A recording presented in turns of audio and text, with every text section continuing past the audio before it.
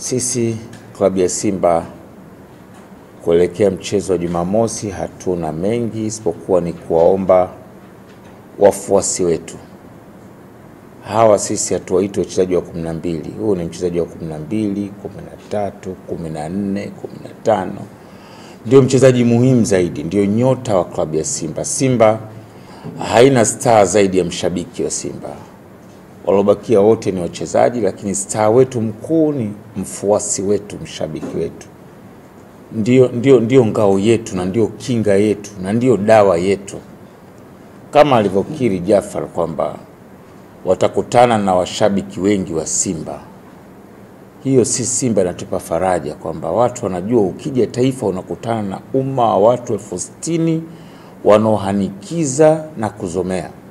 Ni waombe sana washabiki wetu. Hii mechi kubwa, tumeshinda mara 2 mfululizo ngao ya hisani, tunahitaji kushinda tena mara ya 3.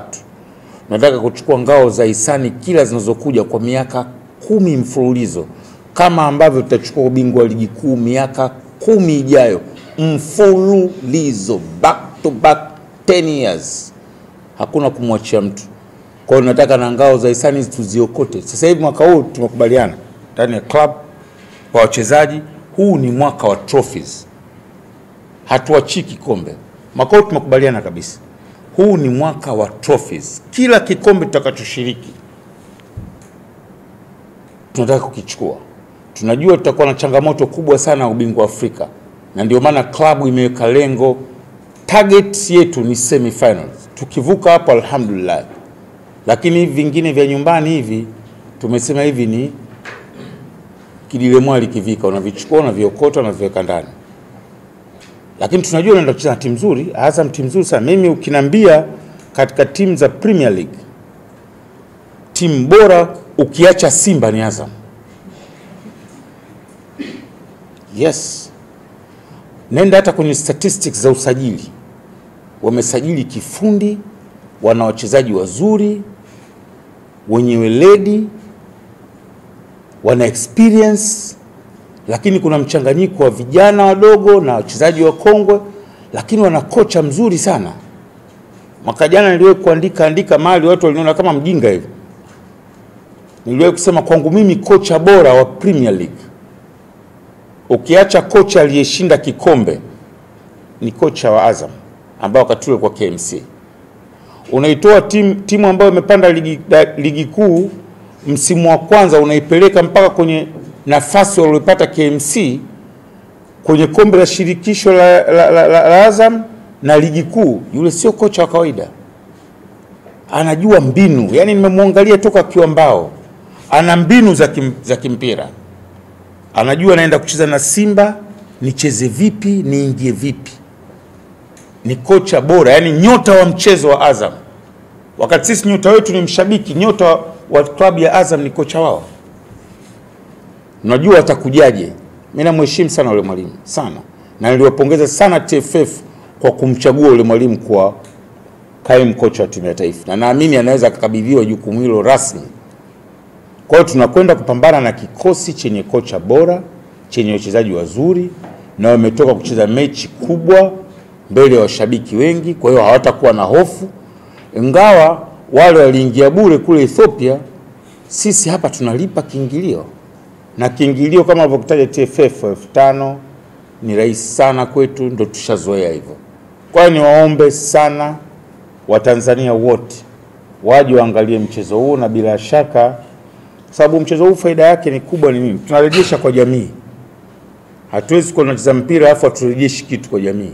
Kwa hiyo TFF na sisi vilabu, kile kitakachopatikana kwa sehemu fulani na kwenda kusaidia jamii yetu kadri ambavyo TFF ilivyopanga. Lakini niwaombe, kuna jambo very special. Sisi tumezindua jezi, tunauza jezi. Lakini kuna mfiatuko umeanza kuibuka wa jezi mpya za Simba ambazo sisi klabu hatuzitambui. Tumeongea na wenzetu wa kanda maalum, lakini tumeomba na wizara. Kwanza wizara tusaidie jambo moja. kwa kushirikiana na mamlaka zinazohusika kwa maana TRA na vyombo vingine, jezi hizi zinafyatuliwa huko Asia huko, lakini zinakuja aidha kwa ndege ama kwa meli na zinapita katika viwanja vyetu hivi na bandari yetu hili. Sasa unaingia mzigo wa jezi 30, ni rahisi tu. Sisi tuna wakala wetu, sio wakala, tuna mtu rasmi ambaye tumempa mamlaka ya kuuza na kusimamia jezi zetu. Wasiliane na klabu. Namna rahisi ya kuzuia hawa watu vibaka hawa ni kwamba jezi zimeingia airport au bandarini, jezi 50,000, mamlaka ziwasiliane na sisi. Hizi jezi mnazijua, mnazitambua zenu, kwa sababu vinginevyo kila siku tutakuwa tunapiga. Hiyo ndio njia rahisi zaidi ya kuanza kuzuia. Ya kwanza, wao tumeiomba Wizara ya Michezo na wametuambia tuandikie rasmi ili waweze kuwasiliana na hivyo vyombo kuzuia uuzaji wa jezi fake. Sisi jezi ndio kwa pekee jezi inatupa faida. Wengine haoni faida ya jezi, wanazindua tu ili mradi na wao wazindue. Sisi tunapata fedha 200 million cash na vifaa vyote mpaka mabegi. Kwa ndio klabu ambayo inafaidika na mauzo ya jezi, ndio ukubwa wa Simba. Sasa katika hili tunapopata Simba, manake na kodi inapatikana, wauzaji wa rejareja wanafaidika, na tuna mawakala wengi kote nchini. Na tumeomba mpaka matawi yote sasa yasimamie jezi hizi, wawe maagent wetu wa mikoani au mawilayani. Tumepata mawakala Mpanda, Sumbawanga, Mbinga, Ruvuma, Shinyanga, ni matawi ya wanachama wa Simba. Na hapa mjini Tipo anauza, Shafi anauza, maduka mengi yanauza, maduka yote ya Romario yanauza. Nao wanapata kile cha juu chao 5,000, klabu inafaidika, mnunuaji anafaidika. Kwa mimi ningeomba Jumamosi tusitafutane muhali, tusitafutane lawama kwenye issue ya jezi, tusitafutane lawama. Baada ya Haji ongea na mambo sasa, Haji ongea na Makonda, tusitafutane lawama. Mimi nitakuwa sipo, niko ndani, watakushughulikia watu. Niwaombe wachuuzi, nendeni mkanunue jezi kwenye mtu aliyepewa mamlaka ya kuuza jezi za Simba. Hizi jezi za kufyatua matukio, jezi zinakuja fake, jezi ukifanya hivi tu imelaruka. Hatuwezi kukubali hilo jambo. Naomba sana kwa hiyo, na hili ni ombi maalum. Wakati nakuja hapa, uongozi wa klabu uliniomba sana nisisitize swala la jezi fake. Mwisho kabisa niseme kwamba kikosi chetu kipo tayari kwa mchezo huu. Hatuna majeruhi. Ajib ameanza kusogea, sijajua program ya mwalimu. Aishi tayari yuko mazoezini, sijajua program ya mwalimu.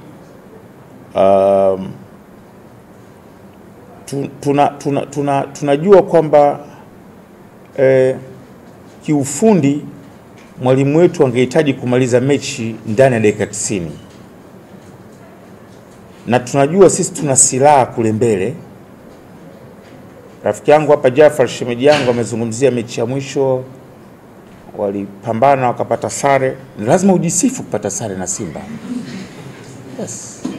Mtu anakwenda kucheza quarter finals ya Champions League ya Afrika, alafu unapata naye sare, lazima ujisifu. Hongereni sana kwa sare ile. Lakini mechi ya kwanza tuwapiga dhapu 3 au ngapi? 3-1. Hata ile moja yenyewe. Kwa hiyo tunakwenda kwenye mchezo huu tukiamini kwamba anything can happen. Sio do or die game hata kidogo. Tunataka kombe ngao, lakini anything can happen kwa ubora wa kikosi cha Azam. Wala nisipungunye maneno hapa. Ingekuwa timu nyingine kama nacheza hapa, ingekuwa mfano nacheza na wale wenzangu, na mimi ningesema naenda kupiga 5-4-3, lakini Azam huwezi kusema hivyo hata kidogo.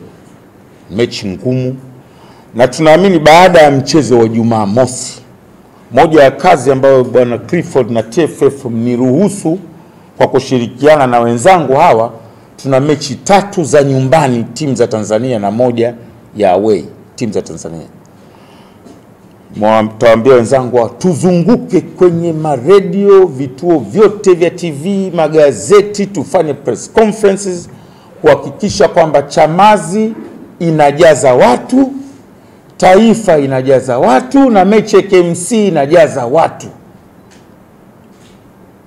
Tukikosa kutumia hii fursa vizuri, tutarudi tena kwa na timu mbili hapa.